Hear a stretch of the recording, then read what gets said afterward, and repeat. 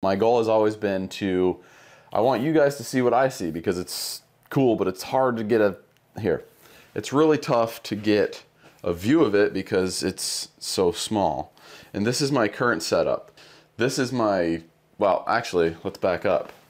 This thing is an aluminum cage that I built to kind of house cameras and lights and things, and because it's attached to the ceiling, it doesn't shake when my scroll saw is like buzzing and shaking and things like that. But I've got this arm here, which has always been kind of my go-to camera setup.